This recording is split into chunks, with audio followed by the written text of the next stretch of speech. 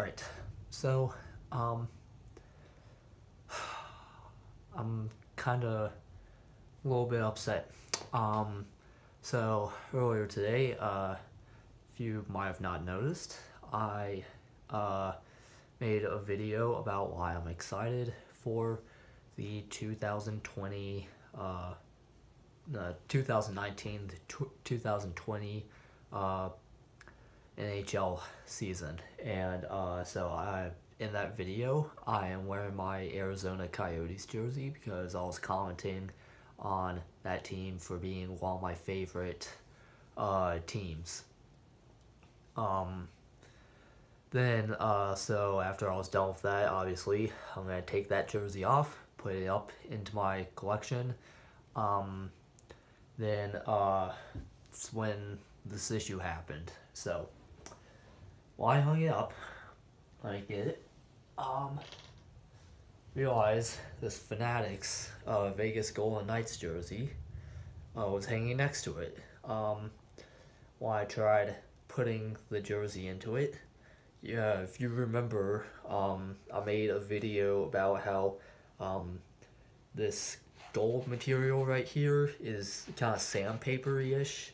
That actually ended up snagging my Arizona Coyotes jersey, and it also did that with my St. Louis Blues one. I don't like that. That's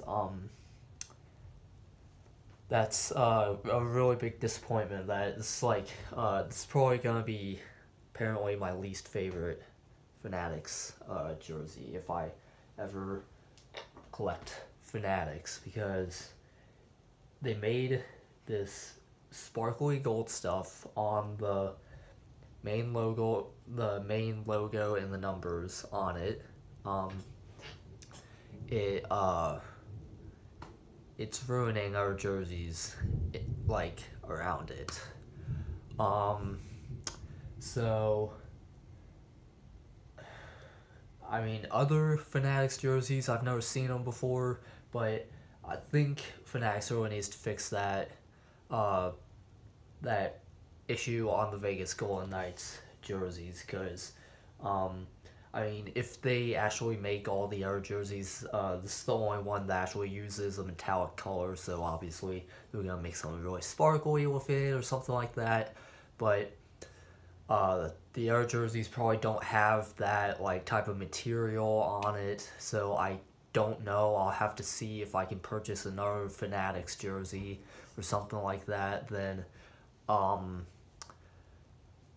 have to see about it, but this is kind of a issue that Fanatics has to fix.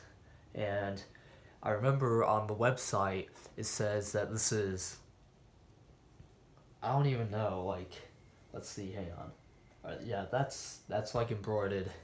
The logo's embroidered into the jersey, so they say it is washing machine safe. Well, if it's washing machine safe, then if it's going around in that machine, it's gonna be